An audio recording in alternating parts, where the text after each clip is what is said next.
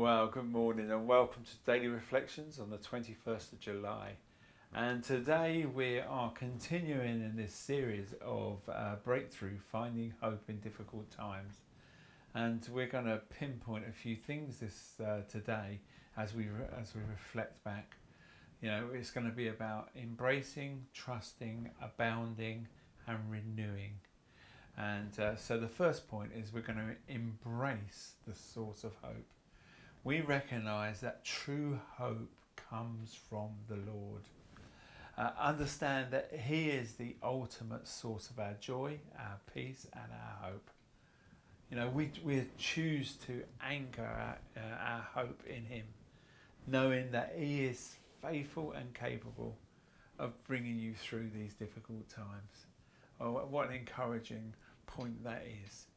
But we have to embrace that. We have to take it on board. The second thing is that we're trusting in God's promises. You know,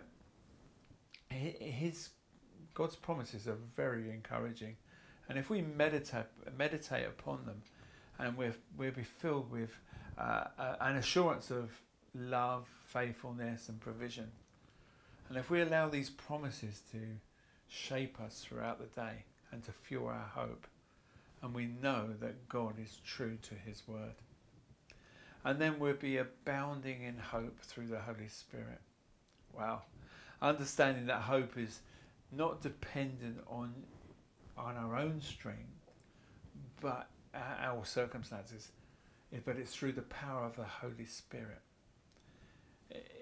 We can experience abundance of hope if we surrender to the Spirit's work in your life, allowing Him to fill you with the hope that transcends and challenges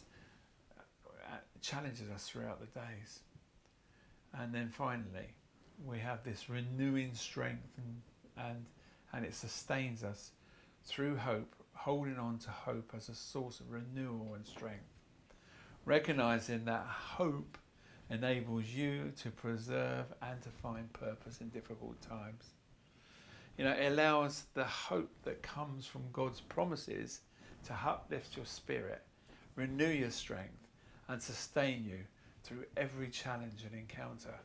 Well, there's some really powerful things there, you know, in that if we embrace, we trust, we abound in hope, and we'll be renewed in strength.